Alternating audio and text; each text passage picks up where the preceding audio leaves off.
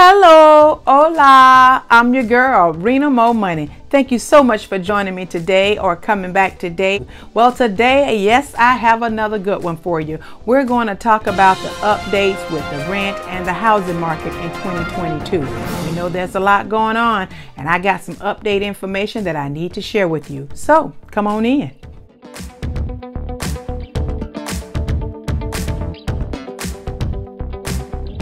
We all know rent is changing, the buying market has changed, and the housing crisis is on the rise.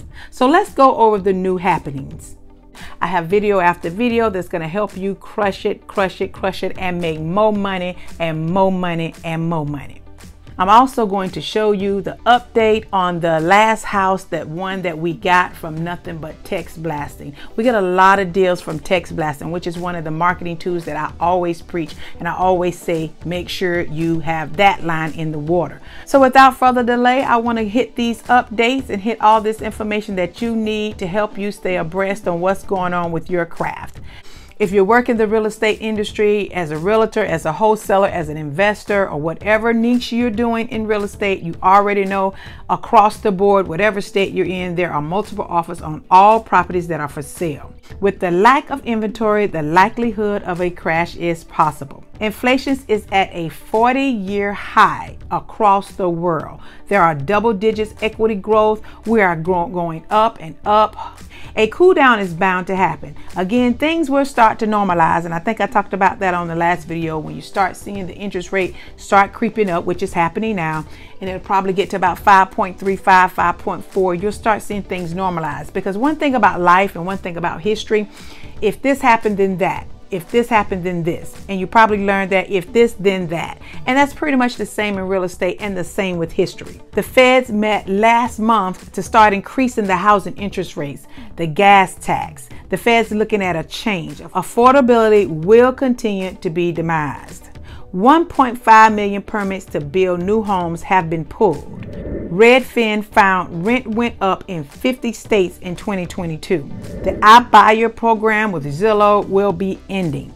If you are a potential home buyer in 2022, in certain cities, you may want to wait. And I'm going to tell you why I say you may want to wait. In certain cities, there are some places it is actually better to rent. And we'll go over that. But before I go over that, as I'm giving you this information and these updates, you make sure you smash that like button. If you haven't already, subscribe. I randomly select new subscribers and I mention them on the next Rena MoMoney Plus YouTube video.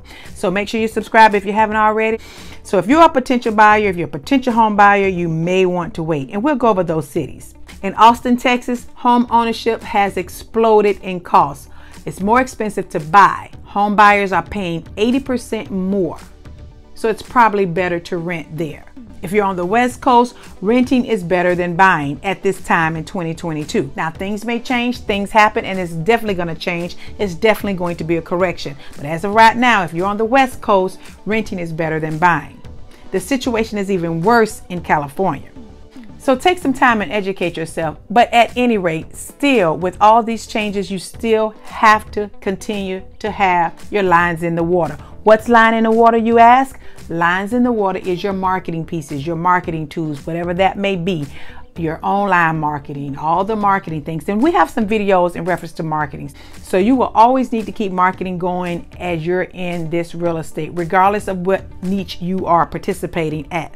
So let's go over some of the places where it's better to buy a house than rent.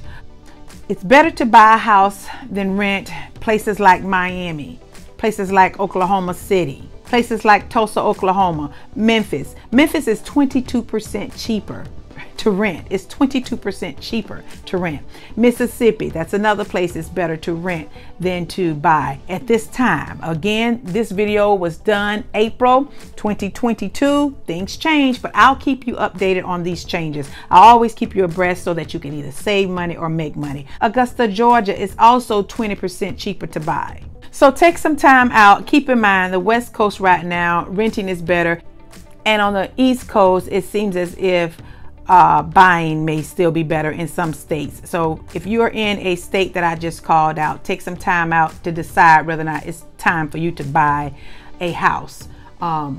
At any rate, again, if you are an investor, you should be still finding the right deals. The numbers have to work, so you should still be buying. There are still sellers out there that are interested in getting out of certain situation. Foreclosure is going to start, but again, it's not going to be a big ball of foreclosure. It's not quite time for that yet, and I'll let you guys know that as well. Historically, the more that home prices and home ownership go up above the underlying rental rates in a market, the more likely is that market will have a big crash. Some places get priced out, so be mindful of that. Before we go into some more updates about real estate, I want to give my shout outs. I got to give these shout outs. Here you go. Here, take a look. I'm shining on you, clapping on you.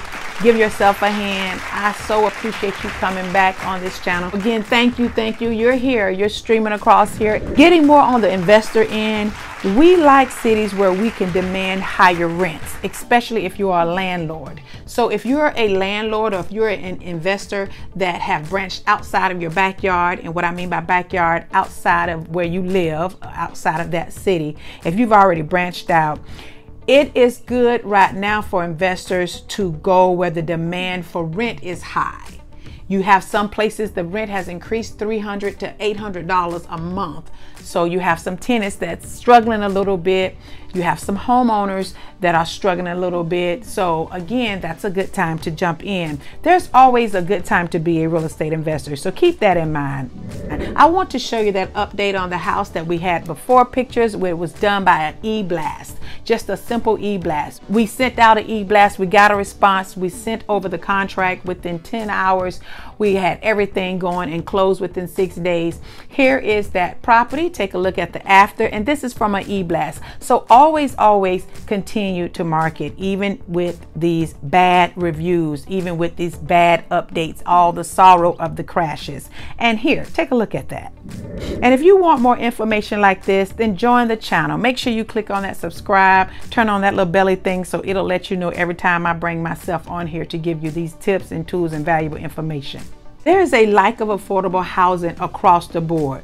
The squeeze is so happening. Rent is doubling and tripling in other places. The rate of eviction is higher now. The landlords are increasing the rents due to a variety of reasons. One is because of the high prices in insurance, materials, and also there's a large amount of landlords that are trying to recoup the losses from COVID, recoup the rent loss from COVID, where folk could not pay, went months and months without payment. And now we're on to the next phase, where now the economy, the rental protection has dried up. A lot of that money that they were dumping for that, it's drying up. Some is still there, some at more places than others. But keep in mind, these are things that are happening. The average rent has soared up. 1/3 of households are not earning enough money, and that's a major problem. We've always had that problem, but we're gradually slow seeing monies creep up. We're gradually slow seeing the rates, the hourly rate creep up, but it's just not enough. I know there's a lot of cities that you need to make at least $20 an hour just to afford a 2-bedroom in some cities.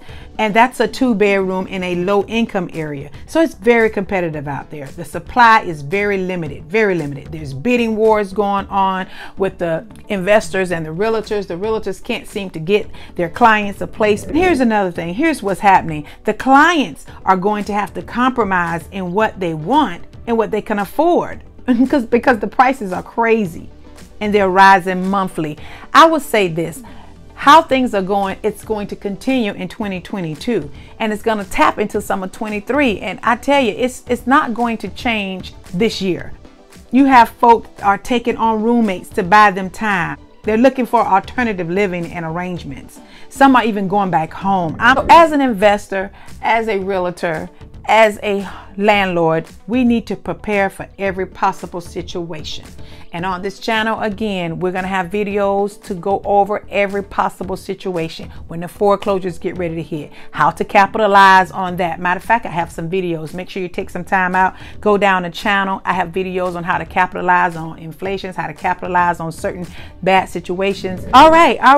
I've given a lot of updates, and I have some more updates, but I want to give you those golden nuggets that I have for you. So the boom nugget for today is Service Credit Union.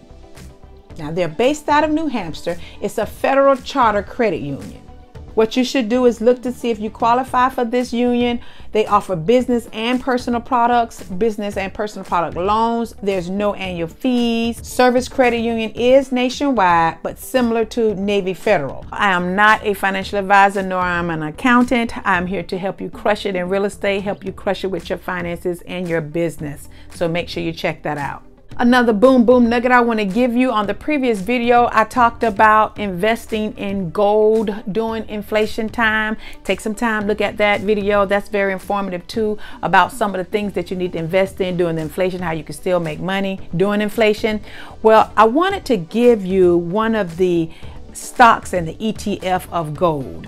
The stock ticker symbol is AUD, or you can check out AGG, or you can check out the gold buying apps. If you want to know how to invest in stocks and ETFs, you can look down in the description, sign up with Webull. I love Webull because you can actually trade. You can start to learn how to do day trading and trading, or you can just buy you some growth stocks and let them sit there. They are giving anywhere from 2 to 10 stocks at this time with a $1,500 value with using my link. So look down in the description below. Matter of fact, there are so many resources for you to check out. All right, so if you need some help with that, we don't have a mentorship program yet, or if you cannot afford someone's mentorship program and you need that coaching call, you need that one-on-one, feel free, look down in the description. I offer coaching calls, so schedule a coaching call with me. It's a one-on-one session. So those are the updates and what's going on. The best way to arm yourself is with the knowledge and insight. That's really the best way to arm yourself. Educate yourself, have the knowledge and the insight. I hope this information was helpful. Make sure you always stay to the end. Make sure you click on another Rena MoMoney video. Check out what will benefit you. Look at it and learn from it. Thank you again, and you take care.